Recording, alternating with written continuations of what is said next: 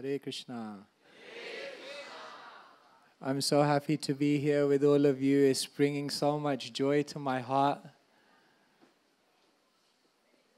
Out here in the crowd, there must be, all of you Vaishnavas are more advanced, more senior. Many of you have smiled on me. Many of you have given me your encouragement, your guidance, and many of you have been so dedicated to Srila Prabhupada's movement and building the wonderful community here. Whenever I come to India to disconnect. For the last 20 years since coming to Chowpatty, I never came back because mainly when I come to India, I go to take shelter of the Dham. So we don't stop anywhere except Vrindavan and Mayapur, and when we go to Vrindavan and Mayapur, we try to disappear and just study, chant, and be a beggar. But somehow or other the opportunity came up to come to Mumbai, and I thought I should come.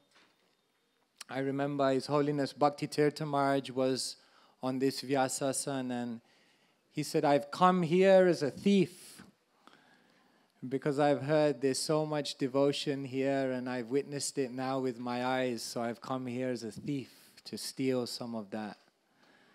So also come as a thief. This community is incredible. On a personal level, you inspired my spiritual life in incredible ways. And on an international level, you are showing such a beautiful example of living Krishna consciousness. So it's my deep fortune to be with all of you.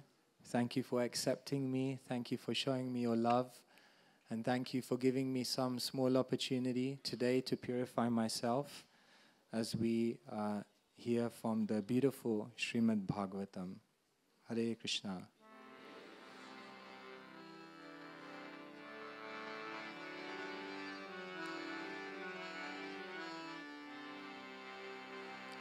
Jaya Radha Madhava Jaya Kunja Bihari Radha Madhava Jaya Kunja Bihari Radha Madhava Jaya Kunja Bihari Jaya Radha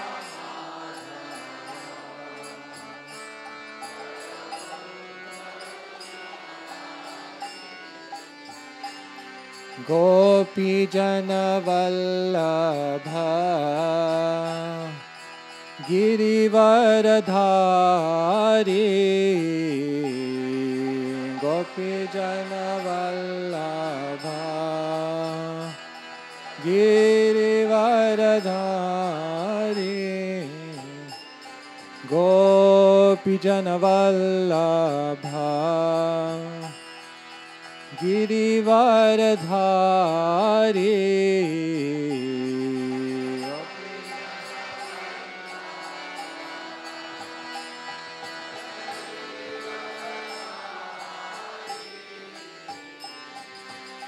Yashoda Nandana Braja Jana Ranjana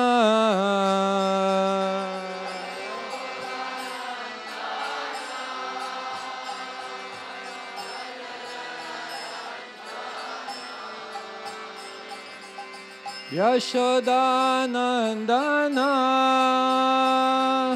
Braja Jana Ranjana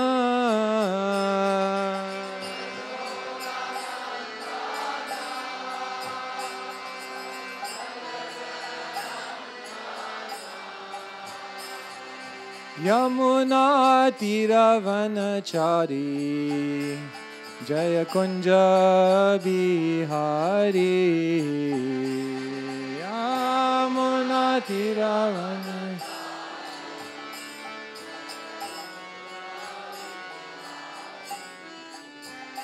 Yamuna Tiravanachari Jaya Kunja Bihari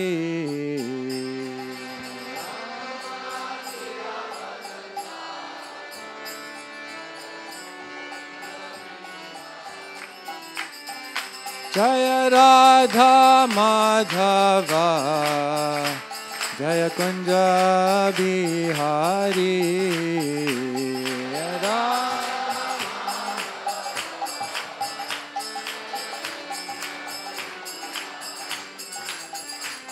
Radha Madhava Jaya Kunja Bihari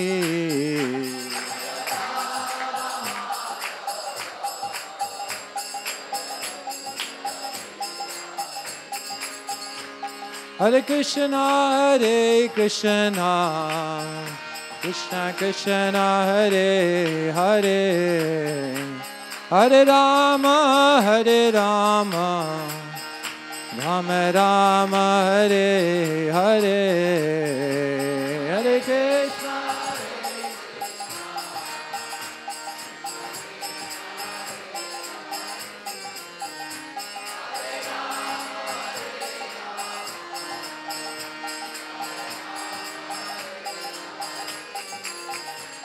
Hare Krishna, Krishna Krishna, Hare Hare, Hare Rama, Rama Rama, Hare Hare.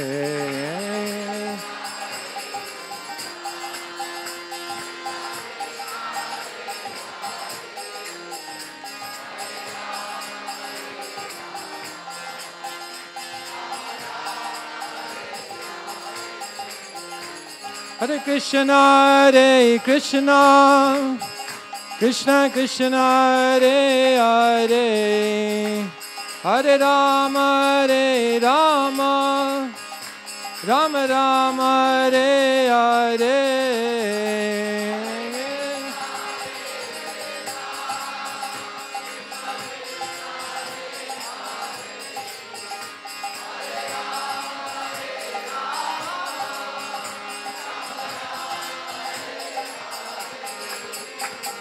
Hare Krishna, Krishna Krishna, Hare Hare, Hare Ram, Ram Ram, Hare Hare.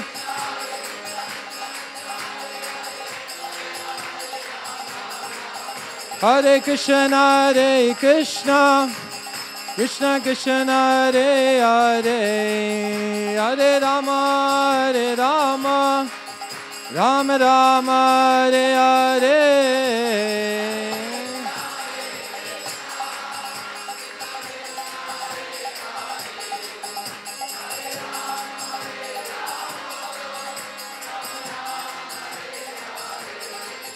Hare Krishna, Krishna Krishna, Hare Hare, Hare Rama, Rama Rama, Hare Hare.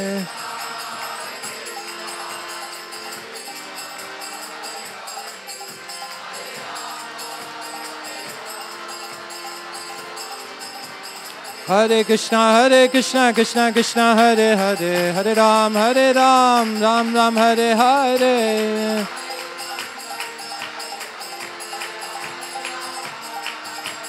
Hare Krishna, Krishna Krishna, Hare Hare, Hare Ram, Ram Ram, Hare Hare.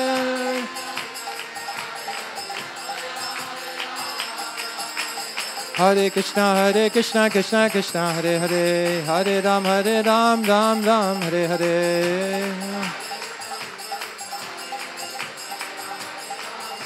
Hare Krishna, Krishna Krishna, Hare Hare, Hare Ram, Ram Ram, Hare Hare. Nitai Gaura Hari Bol, Hari Bol, Hari Bol, Gaura Hari Bol. Nitai Gaura Hari Bol, Hari Bol, Hari Bol, Gaura Hari Bol. Jaya Jaya Prabhupada, Prabhupada, Prabhupada, Jaya Prabhupada.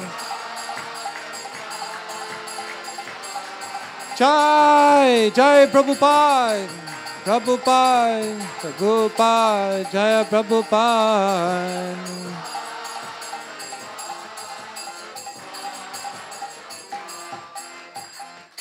Jai Nitai, Gaura Premanande, Hari Hari Bol, Shri Hari Nam Sankirtan ki, Grantharaj Srimad Bhagavatam ki.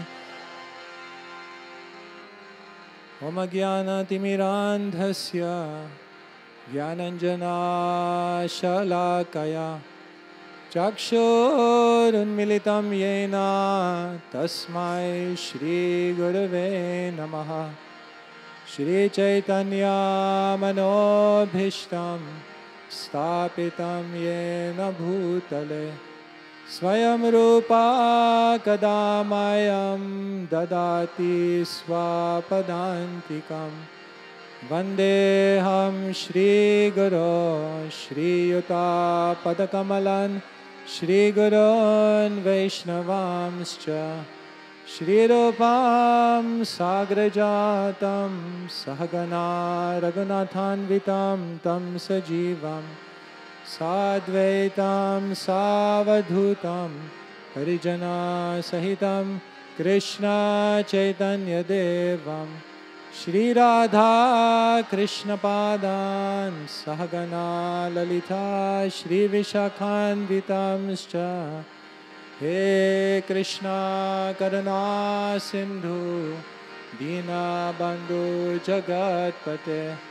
Gopesha Gopika Kanta Radha Kanta Namostute Tapta Kanchana Gaurangi Radhe Vrindavaneshwari Vishabhanu Sute Devi Pranamami Hari Priya Vancha Kalpatarubhyascha Kripa Sindhubhya Evacha Patitanam Pavanebhyo Vaishnavebhyo Namo Namaha Shri Krishna Chaitanya Prabhu Nityananda Shri Advaita Gadadhara Shrivasadi Gaura Bhakta Vrinda Hare Krishna Krishna Krishna Hare Hare Hare Rama Rama Rama Hare Hare.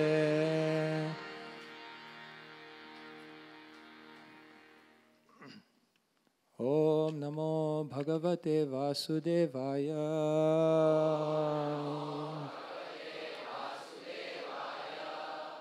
Om Namo Bhagavate Vasudevaya. Om Namo Bhagavate Vasudevaya.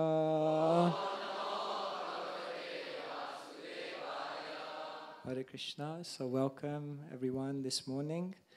Today we're reading from the beautiful Srimad Bhagavatam.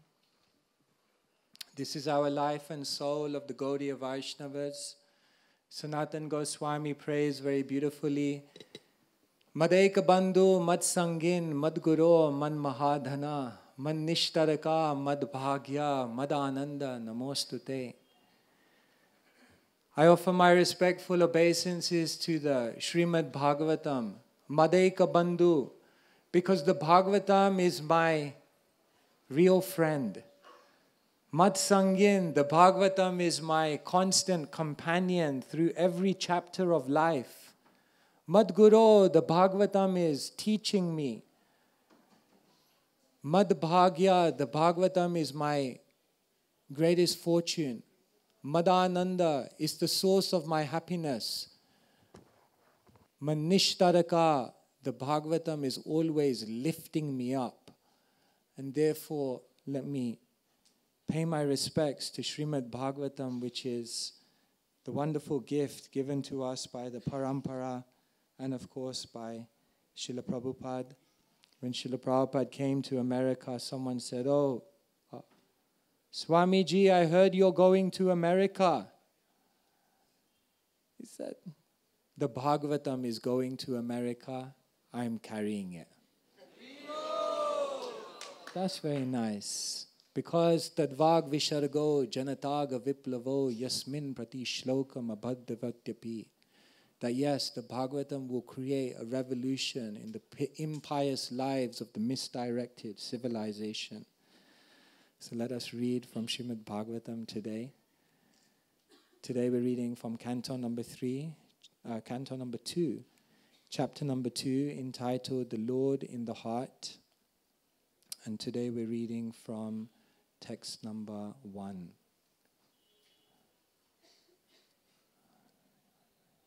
Shri Sukha Uvacha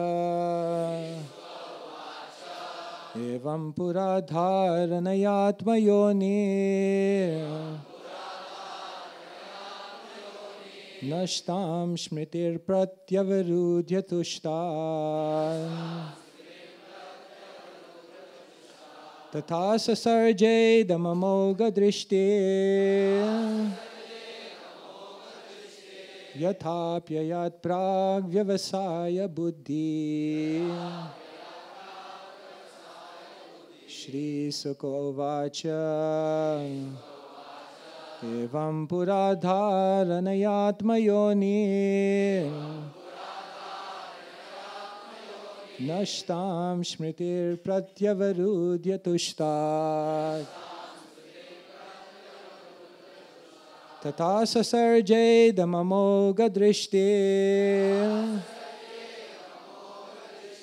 Yathapyayat Prag Vyavasaya Buddhi Evam Pura Dharanayatma Yoni Nashtam Shmritir Pratyavarudhya Tushtat Tatha Sasarje Damamoga Drishti Yathapyayat Prag Vyavasaya Buddhi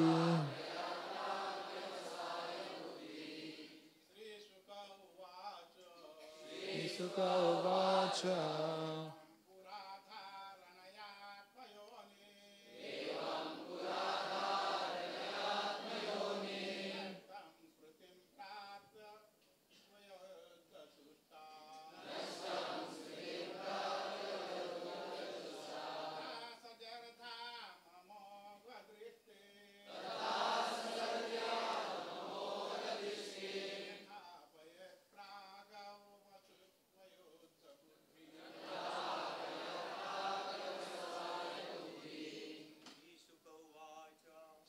Sukha Uvacha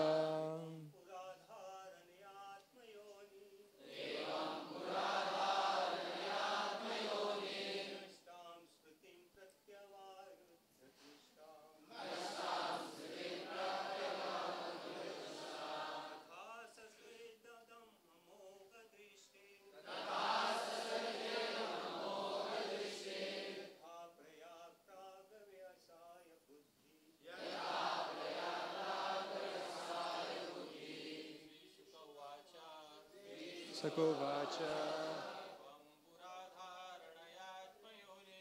Evam Pura Dharanayatma Yoni Nashtam Shmritir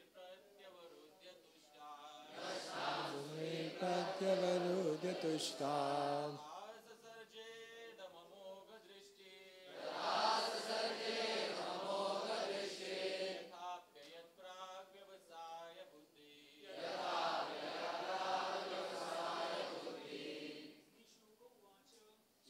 Vacha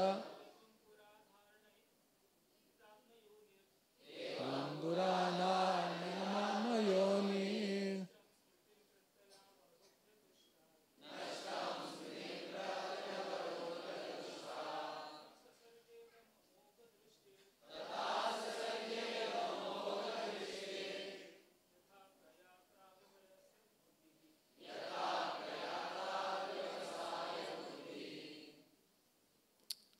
Mataji's. Shuka Uvacha.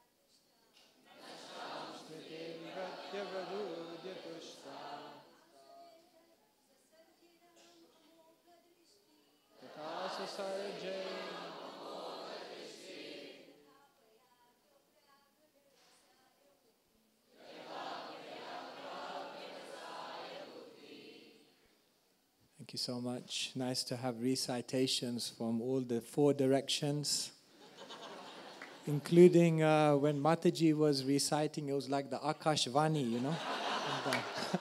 It's like, wow, the voice is coming from the demigods. Thank you so much. Shri Sukha Uvacha. Shri Sukadev Goswami said, Evam, just in the same way, Pura, prior to the manifestation of the cosmos, Dharanaya, by such a conception, Atmayoni, of Brahmaji, Nashtam, lost, Smritim, remembrance, Pratyavarudhya, by regaining consciousness, Tushtat, because of appeasing the Lord, Tatha, thereafter, Sasarja, created, Idam, this material world, Amoga Drishti, one who has attained clear vision, Yatha, as, Apyayat, created, Prak, as formerly, Vyavasaya, ascertained, Buddhi, intelligence. Translation and purport by His Divine Grace, Sri Bhakti Vedanta Swami Srila Prabhupada Ki. Sukadev, Sri Sukadev Goswami said, formerly, prior to the manifestation of the cosmos, Lord Brahma by meditating on the Virat Roop, regained his lost consciousness by appeasing the Lord. Thus he was able to rebuild the creation as it was before. Purport. The example cited herein of Sri Brahmaji is one of forgetfulness. Brahmaji is the incarnation of one of the mundane attributes of the Lord. Being the incarnation of the passion mode of material nature, he is empowered by the Lord to generate the beautiful material manifestation. Yet, due to his being one of the numerous living entities, he is apt to forget the art of his creative energy. This forgetfulness of the living being, beginning from Brahma down to the lowest insignificant ant, is a tendency which can be counteracted by meditation on the Virat Roop of the Lord. This chance is available in the human form of life, and if a human being follows the instruction of Srimad Bhagavatam and begins to meditate upon the Virat Roop, then revival of his pure consciousness and counteraction of the tendency to forget his eternal relationship with the Lord can follow simultaneously. And as soon as this forgetfulness is removed, the Vyavasaya Buddhi, as mentioned here, and in the Bhagavad Gita 2.41 follows at once. This ascertained knowledge of the living being leads to loving service of the Lord, which the living being requires. The kingdom of God is unlimited, therefore the number of assisting hands of the Lord is also unlimited. The Bhagavad Gita 13.14 asserts that the Lord has his hands, legs, eyes, and mouth in every nook and corner of this creation. This means that the expansions of differentiated parts and parcels called jivas or living entities are assisting hands of the Lord, and all of them are meant for rendering a particular pattern of service to the Lord.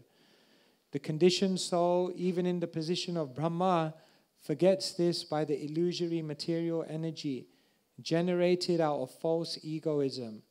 One can counteract such false egoism by invoking God consciousness. Liberation means getting out of the slumber of forgetfulness and becoming situated in the real loving service of the Lord, as exemplified in the case of Brahma. The service of Brahma is the samples of service in liberation, distinguished from the so-called altruistic activities, services full of mistakes and forgetfulness. Liberation is never in action, but service without human mistakes. Srila Prabhupada ki. This is the sad story of our life. Somehow or other, we have forgotten Krishna. Krishna bhuli se jiva anadi. That the living entity since time immemorial has forgotten about Krishna and is now nikata stamaya tare japatiya dhare, is now being struck down by the energy of Maya, which is keeping the living entity in illusion. Once a devotee had left the movement, so there was a meeting. And Srila Prabhupada was present in that meeting. And Srila Prabhupada asked, where is this devotee? So then one devotee stood up and he said, oh, that devotee, he left. And then someone else stood up and said, anyway, Srila Prabhupada, when he's been kicked by the material energy enough, then he will come back. And Prabhupada looked at that devotee and said, just as there is no limit to the varieties of enjoyment in the spiritual world, similarly, there are no limit to the varieties of ways in which Maya can entrap and illusion the spirit soul in the material world. The Maya has every trick under the sun to keep the living entity in forgetfulness. This is the sad story of our life. Therefore, we are trying to bring in Krishna. Krishna Surya Sama Hoya Maya Andhakar. Yaha Krishna, taha nahi Maya Radhikar. Krishna is just like the sun and Maya is like darkness. And wherever there is Krishna, there cannot be any darkness. And therefore, here we are hearing of how Brahmaji regained his consciousness by meditating on the universal form of the Lord, the Virat Rup. Just by studying and focusing and meditating on this universe, he began to understand, yes, there is a Lord, the Supreme Lord exists, and this brought him back in contact. One time, Srila Prabhupada brought a flower to a devotee and said, see this? Just by studying this flower, you can become God conscious. Isn't that amazing? Because yes, we look around at the world, and if a devotee is intelligent, if a devotee has the proper vision, then behind all the Virat, all the universal things that we see in this world, we will see Krishna. Yad yad vibhuti mad sattvam shrimad urjitameva va tattadeva vagachatvam mamate jom sasambhavam. Whatever beautiful and glorious creations one sees, the devotee sees that this is just a spark of Krishna's splendor. One time Srila Prabhupada was in the airport and an air stewardess walked past, and Prabhupada turned to the brahmachari and said, beautiful, isn't she? So that was an awkward moment. What do? Disagree with Srila Prabhupada? No, Prabhupada, I think you're wrong. Or do you say yes, but maybe he's testing me? You're brahmachari?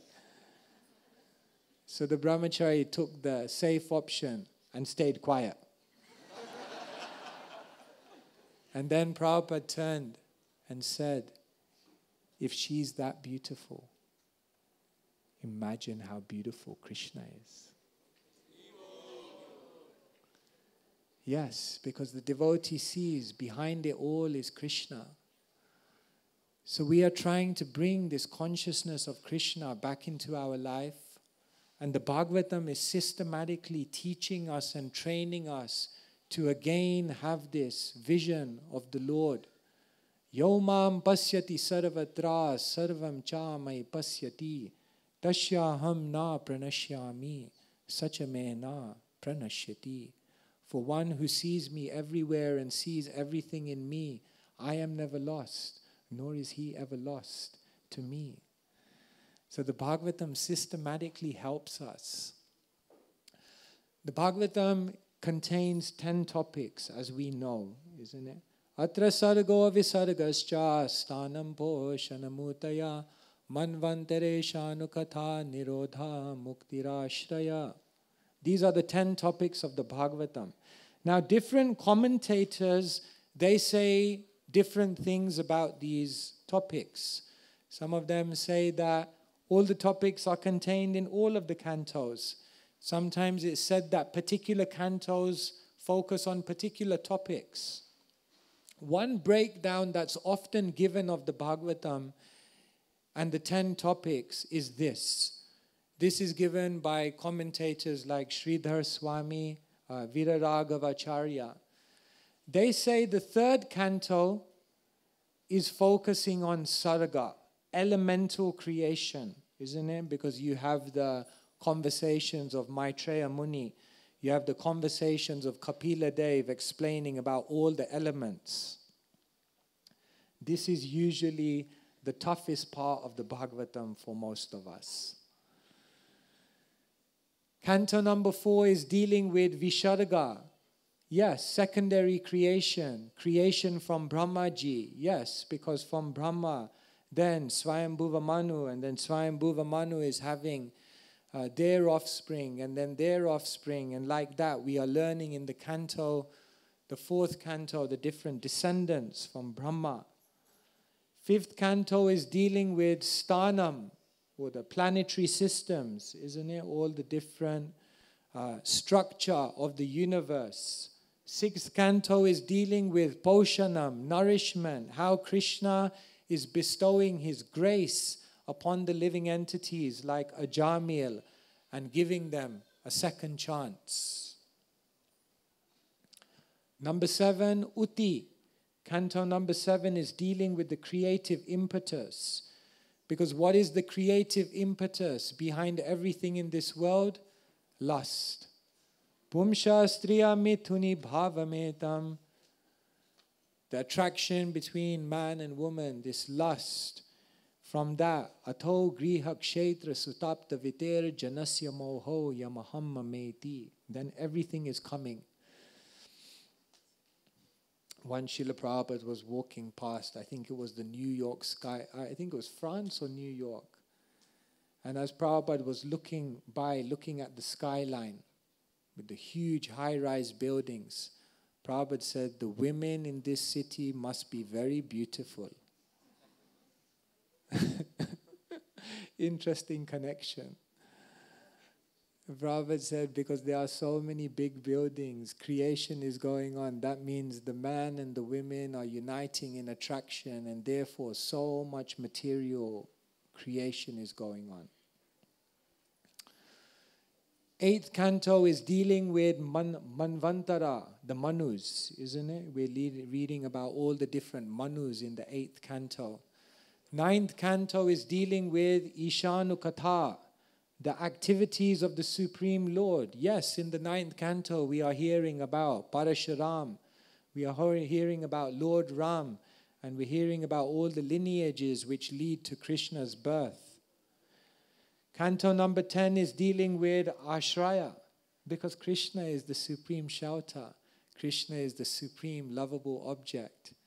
Canto number 11 is dealing with Mukti, because yes, Krishna is speaking to Uddhavji, preparing him to leave the world. Yes, Uddhavji, you take sannyas. I'm giving you my final instructions, and then you prepare yourself to leave this world. And 12th canto is dealing with Nirodha, annihilation. How this world is periodically annihilated, how the living entities are all annihilated, and ultimately how Parikshit is annihilated by the snake bite of Takshak. So then this leaves the question, what are cantos 1 and 2 about? So according to this analysis of our acharyas, canto number 1 is dealing with adhikar, the qualification of someone to hear Bhagavatam. Because in the first canto we are hearing the conversations between Sutta Goswami and the sages. We're hearing the conversations between Narada and Vyas. We're hearing the conversations between Sukadev and Parikshit. And in these conversations between the speaker and the listener, we are hearing what is the adhikar of one who wants to understand and grasp and absorb the full message of the Bhagavatam. And the basic qualification for one to hear Bhagavatam is that one has to be desperate. One has to have incredible eagerness. One must be able to hear with rapt attention. Then one can grasp the message of Bhagavatam. And then our acharyas say canto number 2, which is what we're dealing with now. Canto number 2 is all about sadhana, the means of connection. How do we actually revive our consciousness of Krishna? Because yes, Nitya Siddha Krishna Prem, Sadhya Kabu Noi. It's already there. It's already within you. It simply has to be reawakened. So what is the means of reawakening our dormant consciousness of Krishna? And because there were so many different sages of so many different denominations, when Sukadev and Parikshit were speaking, therefore Sukadev Goswami gives different means of sadhana.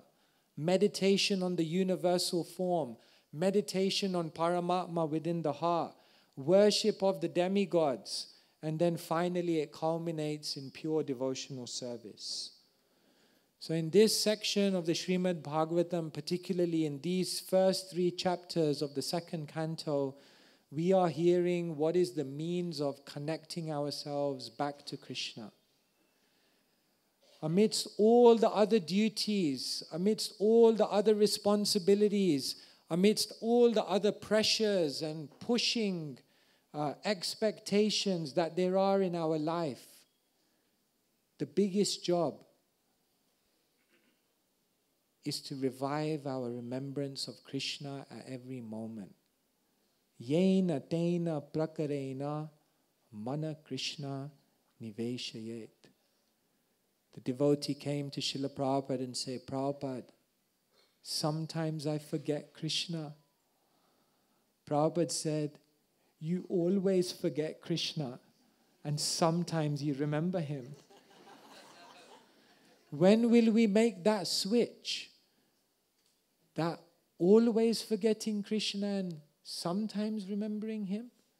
When will we make that switch to always remembering Krishna? That is Krishna consciousness. Krishna consciousness is not just that I chant 16 rounds a day. Krishna consciousness is not just that I attended Mangalarti today. Krishna consciousness is not just that I have studied all the Shastra and I have my Bhakti Shastri to prove it. That is wonderful. That is very nice. And those things we must do. But the net result of it is we must remember Krishna. We must be conscious and aware of Krishna. Otherwise, again, we become an atheist. You know, there are different types of atheists in this world.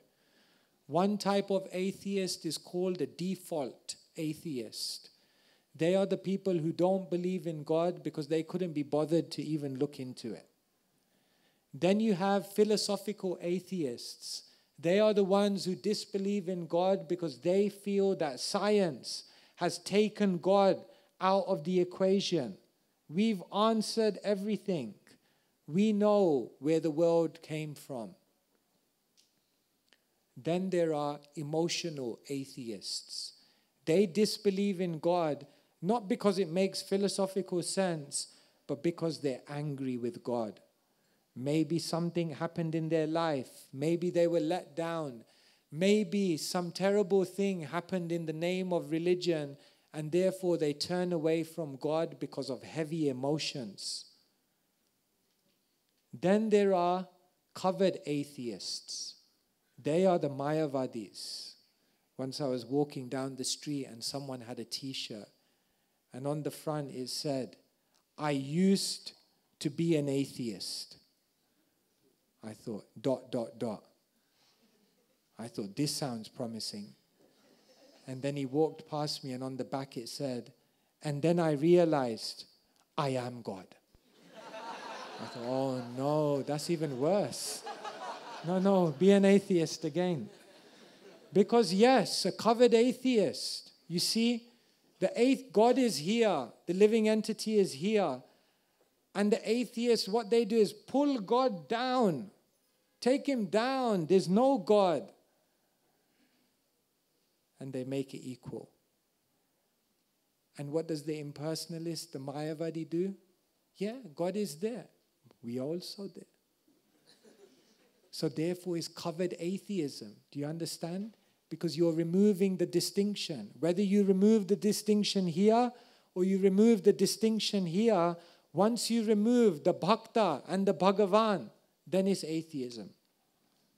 Therefore, Srila Prabhupada said, it is a favorite sport of the Vaishnavas to defeat Mayavadis. Then there are transcendental atheists. Ever heard of that one? Default, you know. Philosophical, you know. Emotional, you know. Covered, you know. Transcendental?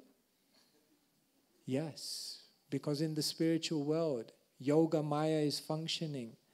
And the cowherd boys look at Krishna and say, who are you? You think you're a big man? You and us, we are the same.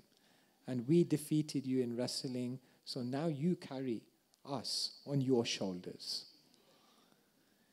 In Vrindavan, they don't love Krishna because he's God. They love God because he's Krishna.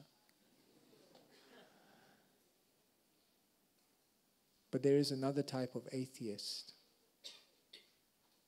That atheist is called the psychological atheist. That is the one who dresses like a devotee. That is the one who talks like a devotee. Isn't it? Devotees use words that no one else in the world uses, like bona fide. No one uses that word. He is spaced out. That's a devotee word. You dress like a devotee, you speak like a devotee, you carry yourself like a devotee, you even do the activities of a devotee, but in our consciousness, in our psychology, we are always taking Krishna out of the picture. Once I was in one home and there was a beautiful picture of Krishna Balaram like this. So for 2 hours, I was chanting in front of that picture. Back and forth. Beautiful picture of Krishna Balaram. And you know what I realized after 2 hours? Every time I was walking to the picture, instead of seeing Krishna Balaram, I was looking at my own reflection. Isn't it amazing? You can be right in front of Krishna and you can be completely self-absorbed. That is a psychological atheist. And so perhaps we think the atheists are all the people out there. The atheists are all the people out there that we have to invite to a program. But maybe a little bit of that atheist is within us. And therefore, the consciousness has to embody remembrance of Krishna. Then the consciousness becomes Vrindavan. Because Vrindavan is the place where Krishna is the center. So here Brahmaji was able to trigger that consciousness of Krishna. And this is the purpose of the Hare Krishna movement. This is the purpose of our temples, that somehow or other they have to trigger this remembrance of Krishna. When Srila Prabhupada came to London, his famous words in the press conference, his very famous first words when he landed in London, the reporter asked him, Swamiji, what have you come here to teach? And Prabhupada said, I have come here to teach you what you've forgotten. And the reporter said, what's that? Clearly they had forgotten. Prabhupada said, I've come here to teach you about God. Some people say God is dead. Some people say God is an energy. Some people say God is irrelevant. But I've come here to teach you how you can see God face to face. So that is the purpose of our movement. And Sri Chaitanya Mahaprabhu comes to this world. Ei mata bhakta bhav kori angikar. Apani achari bhakti kori la prachar. He takes the bhakta bhav and he begins to give us all the clues, all the hints, the ideal example of how to awaken consciousness of Krishna. And then what Mahaprabhu does is he brings the Goswamis. And the Goswamis are the ones who explain to us how we can awaken the remembrance of Krishna in our life. See, Mahaprabhu comes in this world for two reasons. An internal reason and an external reason. When Mahaprabhu wants help to fulfill his internal purpose of relishing Radha Bhav, then he takes the help of the Sakhis. Lalita Sakhi is Swarup Damodar. Vishakha Devi is Ramananda Rai. And with their help, Mahaprabhu fulfills his internal purpose because the Sakhis help him to experience love. But when Mahaprabhu wants to explain love, when Mahaprabhu wants to teach the world how they can develop love, when Mahaprabhu wants to establish the movement which will give the insights of how to reawaken Nitya Siddha Krishna Prem that is within the heart, then Mahaprabhu takes the help of the Manjaris. Rupa Goswami is the leader, Rupa Manjari. And Rupa Goswami and the Goswamis then become the masterminds of bhakti. The Goswamis are the masterminds of bhakti. They are the masterminds because the first thing is they have mastered their mind and senses. They are also the masterminds because they have understood the mind of their master. But they are also the masterminds because they know how to masterfully awaken Krishna consciousness within the mind of every single living entity.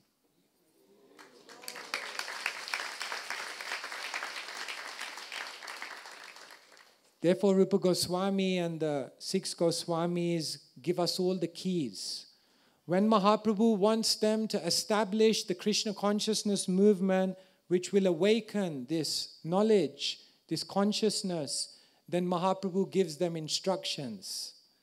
Bhakta Bhakti Krishna Prem Tatvera Nidhar Vaishnavera Kritya Ara Vaishnava Achar Krishna Bhakti Krishna Prem Seva Pravartan Lupta Tirtha Udara Ar Vairagya Shikshan. Mahaprabhu gives the Goswamis 5 keys. And he says, I want you to do these 5 things and teach people these 5 things because these 5 things are the keys to unlocking Bhakti Rasa. The first key, Bhakta Bhakti Krishna Prem Tatvera Nidhar. The first key is Tattva. What Mahaprabhu tells the Goswamis is write books which establish the truth of who is a devotee, who is God, and what is the process of bhakti. Therefore, in a devotee's life, tattva is very important. I'm not talking about the book that I've authored, by the way. That's just called tattva. Krishna tattva. Tattva means universal truths that stand true in all times, places, and circumstances.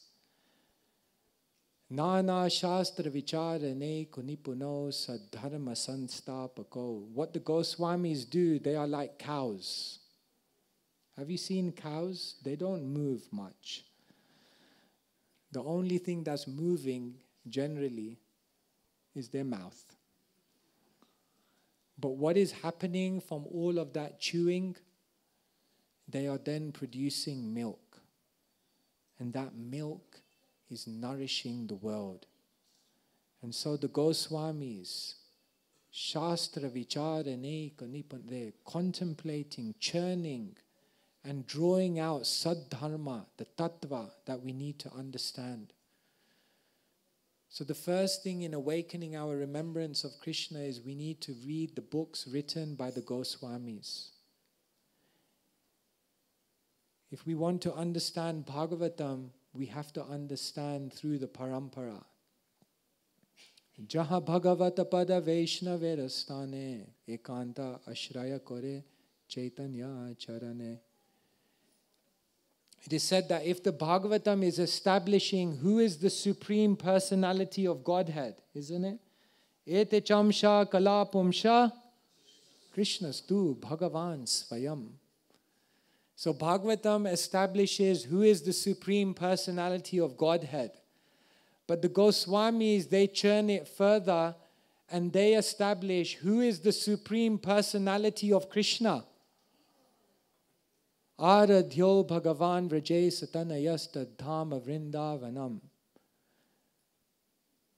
Krishna, who lives in Vrindavan, who is the son of Nanda Maharaj, who enchants the gopis, that is Krishna. And that Krishna Tattva is outlined in the books that the Goswamis leave us. So therefore, the first key, if you want to awaken remembrance of Krishna, is we have to understand Tattva as given by the Goswamis. The second thing, Vaishnavera Kritya Aura Vaishnava Achar.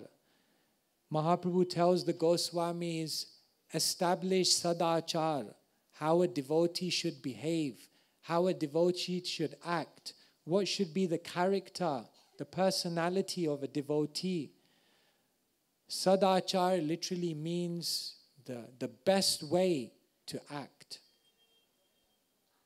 And therefore, we can have all the tattva, but if we don't have sadachar, then we will not awaken remembrance of Krishna. Because it's not just knowledge. Krishna says along with knowledge, you have to have humility. Vidya vinaya shampane brahmane gavihastini. Krishna says it's not just knowledge, but you have to have faith. Shraddhaval labate jnanam. Krishna says it's not just knowledge, but you have to embody austerity. Idam te na tapashkaya na bhaktaya kadachana. Krishna says it's not just knowledge, but you also have to have renunciation. Vairagya vidya nija bhakti yoga shiksharthameka purusha purana. And Krishna says it's not just knowledge, but you need to have mercy. Athapite deva pudambuja dvaya prashadalesha nugrihita evahi.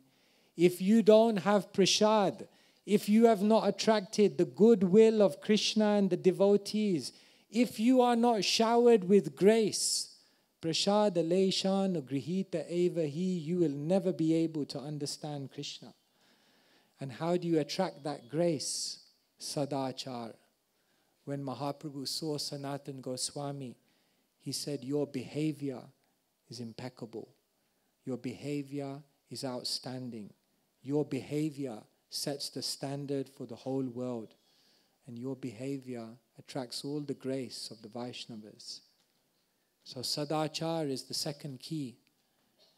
And then Krishna Bhakti, Krishna Prem, Seva Pravartan. Mahaprabhu told the Goswamis, Seva, establish places where people can come and render seva, service to Krishna. So therefore we come to the temple, not just to be here, but to also serve here. The temple is a place in which we serve Krishna. The temple is a place in which we are simulating the spiritual world. Prabhupada said, temples are embassies of the spiritual world. And embassies, even the Indian embassy in London, in the middle of winter, has a fan on the ceiling that's going round. And you think, why in the world is there a fan in this building in the middle of winter? Because it's the Indian embassy. And when you go inside the Indian embassy, you're no longer in London. There are other facets of India that take place in the Indian embassy, which I won't share with you today, but you can imagine. When we come to the temple and see the deities, it's such a deep impression on the heart. I tell you an amazing story. One year, I was doing the book marathon in Paris. So I was on the streets in Paris trying to distribute books. This was the hardest experience in my life because if you don't speak French, what do? And French people refuse to learn English. They say the English should learn French. They are, should I say stubborn? So the whole day in France, all you hear is no mercy, no mercy. Of course, mercy means thank you. So they're saying no thank you, no thank you. But actually they're saying no mercy. I don't want any mercy. No mercy. Anyway, it was difficult. So one day I was in Paris. It was a difficult day. I was holding the Bhagavad Gita. And then this one boy came up to me. Muslim boy. And he said, "Who's that?" So I was thinking, who's he? Then I thought, oh, this Bhagavad Gita. Oh, this is Krishna. I said, Krishna? He said, this person has captured my mind. I said, how? He said, in my life, I only really went on one holiday. And the one holiday I went to outside of my home place was I went to India. And he said, when I went to India, I went to one temple. And ever since going to that one temple and seeing the devotion and the way in which Krishna was worshipped there, since that moment, I've not been able to forget Krishna. I was like, wow. So I asked him, which temple? He said, no, you won't know this temple. It's a small temple. I said, try me. So he said, no, it was in some obscure place called Jaipur. I said, wow, you went to Jaipur? He said, yes. I said, which temple in Jaipur did you go to? In my mind, I already had a hunch. He said, there was a temple of Govinda. And he said, ever since, this boy, he was a Muslim boy, he knew nothing about. He said, ever since I saw this deity of Krishna, I can't get him out of my mind. And you know what Rupa Goswami says, right? Smeram bhangi traya parichitim sachivishtirna drishtim vamsi nyasta dhara kishalayam ujwalam chandrakena govindakyam haritanum itikeshitirto pakante ma prekshistas tavajadi sakhe bandhu sange stirangaha. Rupa Goswami says, if you are at all interested in friendship, love, society, and all the things of this world, for goodness sake, don't go to the Yamuna. Because there, standing on the banks of the Yamuna, is Govindaji. And Govindaji is casting sidelong glances at his devotees. And if his eyes meet your eyes, then maybe, just maybe, you will forget about everything. And I was looking at this boy and I was thinking, here is the praman. Here's the full evidence. So it's amazing. Seva Pravartan, these temples create such an impression. And then Krishna again becomes awake within our consciousness. And then Lupta Tirtha, Mahaprabhu told the Goswamis, Tirtha, excavate the holy places, encourage everyone, go to the holy places. What does Tirtha mean? Tirtha means a bridge. It means a connection point. It means a gateway, a portal. Through the Tirtha, one is getting a glimpse of the spiritual world. And therefore, the devotees are taking shelter of Sri Vrindavan Dham, Sri Mayapur Dham, because these places awaken a deep remembrance of Krishna. And then finally, Vairagya Shikshan. Mahaprabhu told the Goswamis, teach the world about Vairagya. Because how can you remember Krishna if you don't give up the things of this world? Bhogeshvarya prashaktanam tayaparita chetasham vyavasayatmika buddhi samado nuvidhiyate. If you're still attached to the bhoga and the aishvarya, ishvaroham aham bhogi siddhoham balavan sukhi. if we still have this mentality of trying to enjoy the world, if we're not ready to let it go, then we can never really grasp full remembrance of Krishna.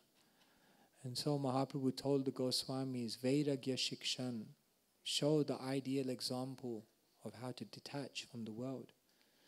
So these become the 5 keys. If you want to awaken remembrance, if you want that trigger, just as Brahmaji was triggered into remembrance of Krishna, then the triggers are tattva. Study the Shastra and understand tattva. Number 2, sadachar. Embody ideal behavior. Conduct yourself in the way that the devotees conduct themselves in the spiritual world.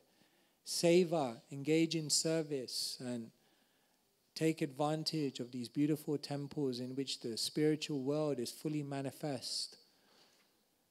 Tirtha, go to the holy places, spend time in Vrindavan. Yes, by all means, as the t-shirt says, I lost my heart in Vrindavan.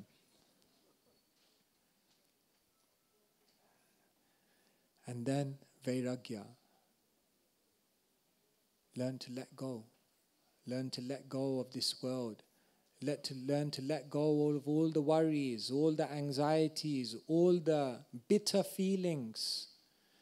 We have so much negativity in our minds, so many bad feelings against others. Do you know why Dhritarashtra, even after renouncing everything, still he could not get full perfection? You know why? Because in his heart and mind, he still held a grudge against the Pandavas. So you have to let go. We have to forgive. The goal of life is not to remember all the terrible things that someone did to you. The goal of life is to remember all the beautiful things that Krishna is doing for us at every moment. But if our heart, if our mind is hijacked by all this negativity, then there's no space left for Krishna. Therefore, we have to let go. And so the Goswamis teach us these beautiful principles. Tattva, sadachar, seva, tirtha, vairagya. And in this way, we can remember Krishna and make our life successful. Hare Krishna, Krishna Krishna, Hare Hare, Hare Rama, Rama Rama, Hare Hare. Thank you so much. So they said we're going till 10:45, and it's 10:45. So I don't know if we should stop here or we should take some question, or if there are any questions or corrections or comments or... Yeah, Prabhu has, I think. It's coming, Prabhu.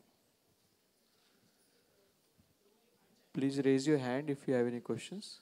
Yeah. Ask the question in short. Last 25 years, but I'm You're getting some chanting realization. Hare Krishna for 25 years, yeah? For the last 25 years, I'm getting some realization in chanting.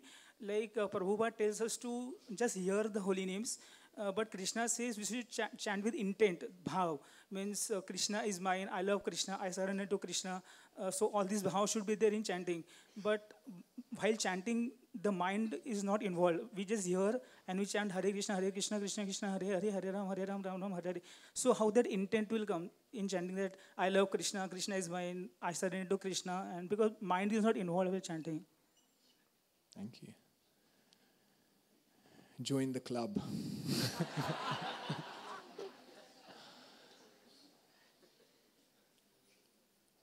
Srila Bhaktisiddhanta Saraswati Thakur says, Hari Katha is the Swarup Shakti of Hari Kirtan. Just as Srimati Radharani is the Swarup Shakti of Krishna. We never worship Krishna without Srimati Radharani. And similarly, he says, we never do Hari Kirtan without Hari Katha. Because when we do Hari Katha, when we hear about Krishna, Yatrinvatam rasa jnanam svadu svadu pade pade. The sages are saying we're hearing this rasa jnanam, we're tasting so much, and then naturally when one's heart and mind is filled with Krishna, then when they chant, remembrance of Krishna will come. So Hari Katha helps us to have the right orientation, the right conception. And Hari Katha develops within us a desperation. When we chant, Srila Prabhupada says we should chant like a baby is crying for the mother. And in order for that to happen, one has to have some feeling, some vipralamba, some feeling of separation, some feeling of longing. And Bhaktivinoda Thakur says the way that that feeling will come is by hearing more and more about Krishna. So as we hear more and more about Krishna, then one day we begin thinking, I really want to be there. Yes, Krishna, I really want to see you. I really want to see you. But it takes so long, as one famous person sung, who was Hari's son, George Harrison. So yes, let us hear about Krishna. Let us reawaken our memory. And in this way, then let's chant with that Hari Katha and pray that it will go deeper. Thank you. Anyone else?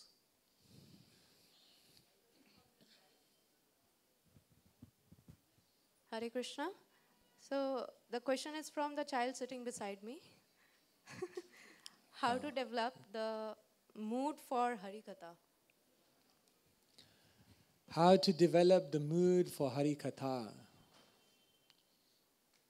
Shushusho shadadhanasya Vasudeva Katha Ruchi Shyan Mahat Sevaya Vipra Punya Tirtha Nishevanat.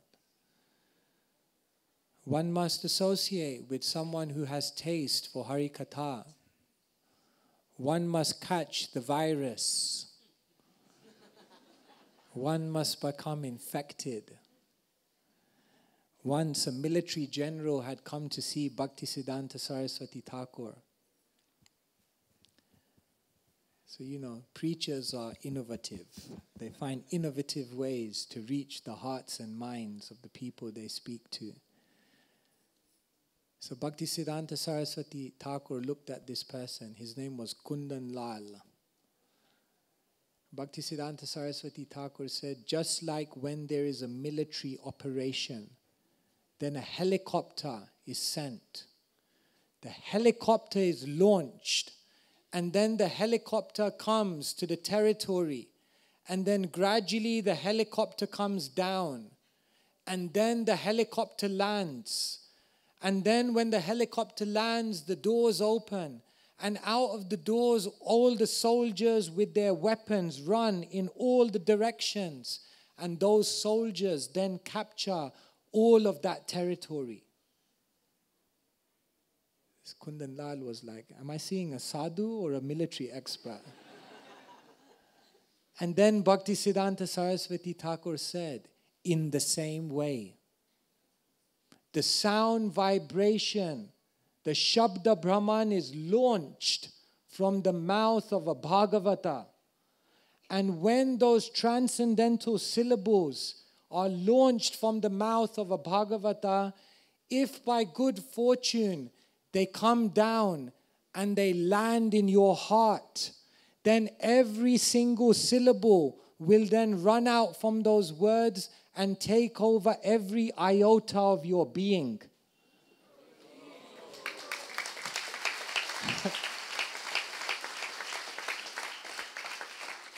So we have to hear from people who have taste.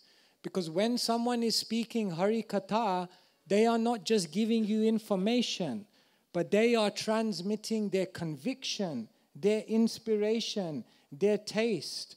When Srila Prabhupada spoke, it penetrated the hearts of so many people because Srila Prabhupada spoke from a place of love. Mukunda Maharaj, when he saw Srila Prabhupada for the first time and came out, he said, I didn't understand a word of what he said. but I realize this person has something important to tell the world. I have no idea what it is. But just from his tonality, just from the vibration coming from his mouth, I can understand this is some transcendental message. That is a sadhu. So we must seek that association. And let us not just feel that sadhus are people of the past. No, there are sadhus amongst us. There are people who have taste for the Bhagavatam amongst us. Just some time ago, I spoke to one of our congregation members in London who's in a high-profile job in the city. And so I asked him, what did you do on the weekend? He said, Sunday morning, 9 o'clock, started reading Bhagavatam. I said, wow, great. I said, then what? He said, I carried on. I said, and then what?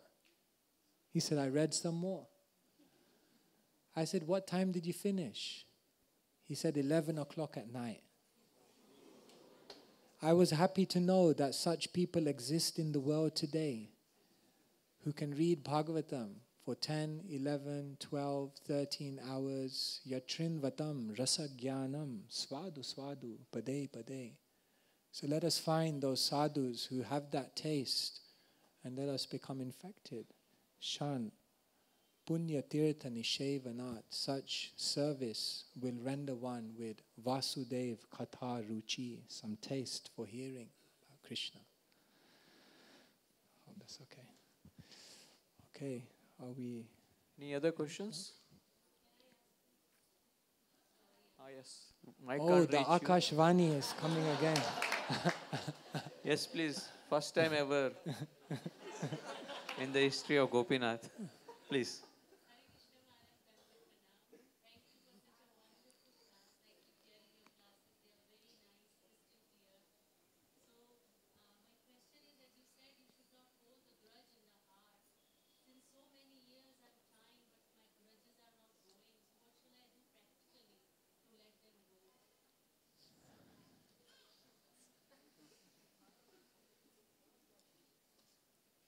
What can we say? We can try to give you many practical tips here. A seminar on forgiveness.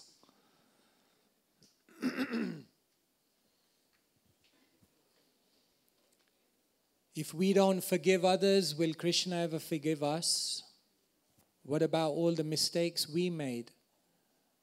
What about all the people that we hurt? What about all the insensitivity within our own being? When it comes to other people's mistakes, we are judges. And when it comes to our own mistakes, we're lawyers. So, we need mercy. But we need mercy, we also have to give mercy. We have to be kind. We have to be open-hearted. The Vaishnav never closes the door. Ultimately, we can hear it so much that we have to forgive, we have to forgive. But really speaking, the only way we can forgive is when we start developing some bhav for Krishna. It's interesting that out of the 8 symptoms of bhav that Rupa Goswami gives, the first one, Srila Prabhupada translates as forgiveness. Kshantiravyartha kalatvam viraktir manashunyata ashabandha samutkantha namagane sadaruchi ashaktistad gunakhyane pritistad vashati stale ityadayo nubhavashyur jatabhavan kurejane. So many symptoms of bhav. But the very first symptom of bhav is kshantir, forgiveness. Because when one has opened up their consciousness to the spiritual world, to the love of Krishna, then how you can take the material world so seriously? Then are you going to hold on to that thing that that person said 27 and a half years ago that you still remember now? Is it worth it? It's all insignificant. Everything is moving in this world, in this river of names. so transitory, here today, gone tomorrow. His Grace Tribhuvanath Prabhu, disciple of Srila Prabhupada, he used to say, don't take the illusion too seriously. It's just a computer game. And the kid is totally into it.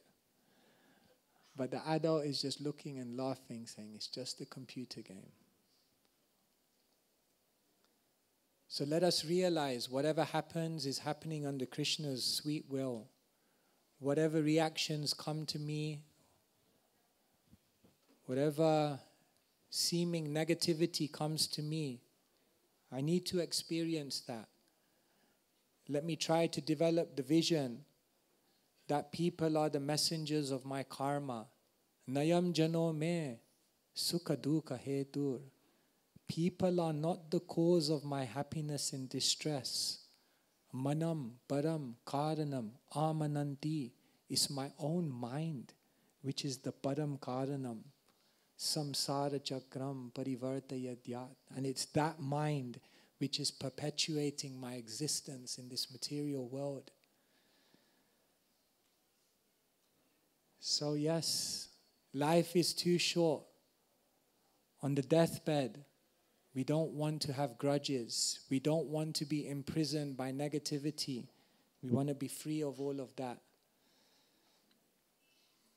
So let us pray to Krishna to give us that magnanimity to just overlook all of it. I hope that helps. Forgive me if it doesn't. Thank you.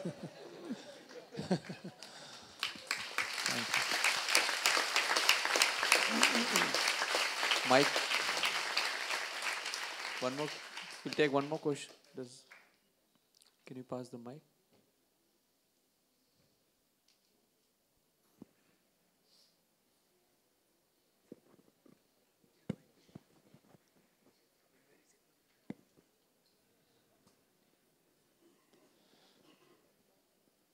Hare Krishna Maharaj, thank you so much for such a beautiful lecture. My question is that I want to understand the two things basically for my clarity and for others if they have doubt. It's like it's said that if we are engaged in Krishna consciousness activities, then all our material attachments will be vanished with time. Other side, you also mentioned the same point in the class today. Other side, it is said that if we are keeping the material attachments, then we are not going to develop love for Krishna. So, because many a times we are not able to, like personally me, almost all the time I am not able to leave the material attachments. And like it is said that if we are not leaving, then we are not going to develop love for Krishna. So, I want clarity over the two contradicting statements. Once it is said that if we are doing activities, that will be vanished. Other time it is coming to us like it is said that if you are not leaving, you are not going to get love for Krishna. So I just need clarity between the two. Thank you so much. Yes. Bhagavatam says, Akama sarva kamo va moksha kamo daradhi tivrena bhakti yogena yajeta purusham param. That even if you are sarva kama, even if you have every material desire under the sun, just engage in devotional service. Everything will work out. And then we also hear when we recite the offenses against the holy name. And it is also an offense. No, what is that? The 10th offense is to maintain material attachments even whilst chanting the holy name of the Lord. The point here is that one may have material attachments, one may have material desires, one may not be able to give it up at this point. But while practicing devotional service, they are not purposely trying to cultivate those desires, and they're sincerely desiring that those material attachments and desires disappear.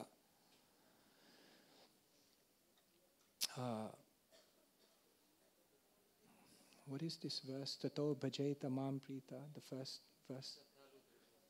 First verse before that. Jata Shraddha Matkatashu Nirvina Sarva Karmashu Veda Dukhat Makan Kaman Parityage Pyanishvara. Let's do a survey and see if this relates to you. Jata Shraddha Matkatashu. Are you someone who has developed some faith in the philosophy of Krishna consciousness? Put your hand up. Okay, good. Nirvina Sarva Karmashu. Are you still not able to give up all your material desires? Put your hand up.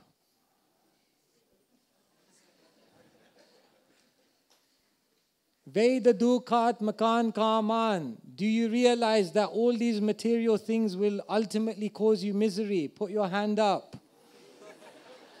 Okay, so you qualify. So what's the solution? Tato bhaje tamam prita shraddhalur dhritanishchaya jusamanas tan kaman dukadar kamscha garhayan. If this stands for you, you have faith, but somehow you can't give up your material desires even though you know that they cause misery, then what does the Bhagavatam tell us? Tato bhajeta mam prita. Don't worry. Just carry on. Shraddhalur dhrida nishchaya. Being faithful, being determined. Jusamanas chatan kaman. All the while in your mind contemplating, these material desires are not going to bring me any happiness. Krishna, please do some internal operation. In this way, one should carry on, and eventually one will be able to purify their heart. So yes, we may have material desires, but two things. First thing is, don't cultivate more material desires. And number two, sincerely pray that Krishna give you the strength to overcome those material desires. Then, even though we may have so many other desires, through the process, the fire of devotional service, everything will become resolved. Hope that helps.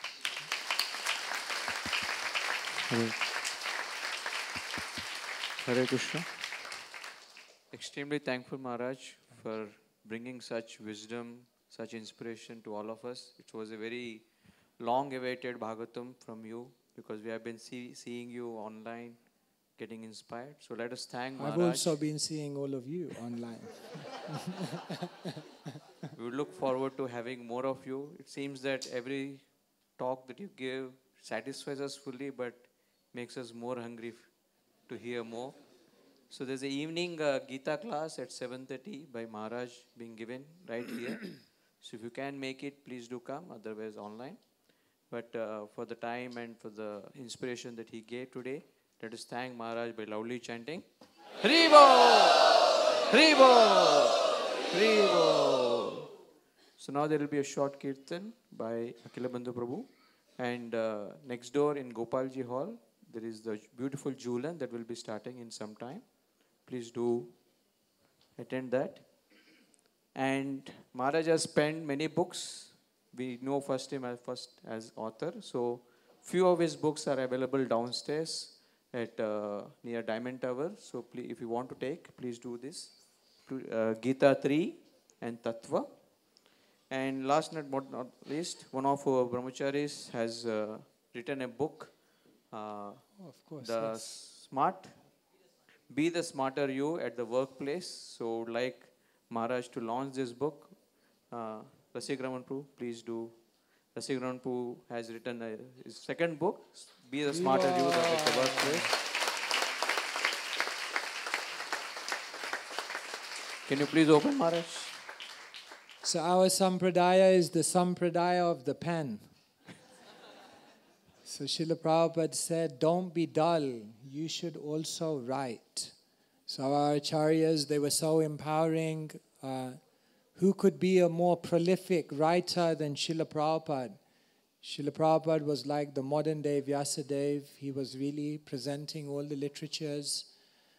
But Srila Prabhupada was so magnanimous when he began back to Godhead in the early days.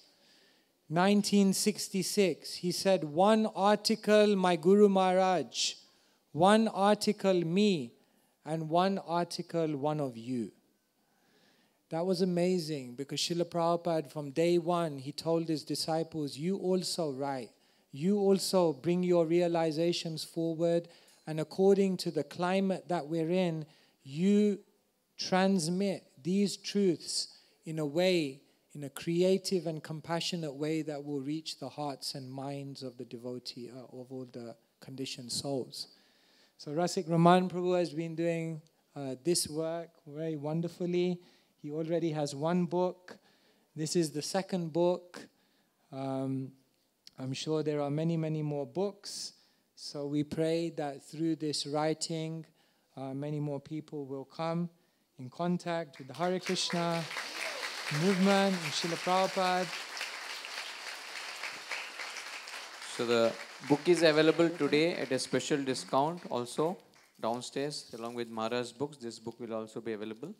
So please do avail, get a copy of this book called as Be the Smarter You at the Workplace. Hari Bol.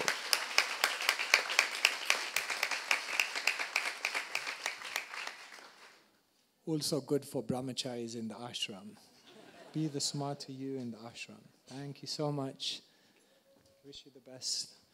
Thank you everyone for your kindness. Again, my humble obeisances to you. Many more devotees here are senior, more advanced, and more qualified to speak than me. But you all kindly came and gave me the opportunity. So my deep gratitude to you, and I hope to be in your association more and more. Srila Prabhupada ki Jaya, and Srimad Bhagavatam ki Jaya.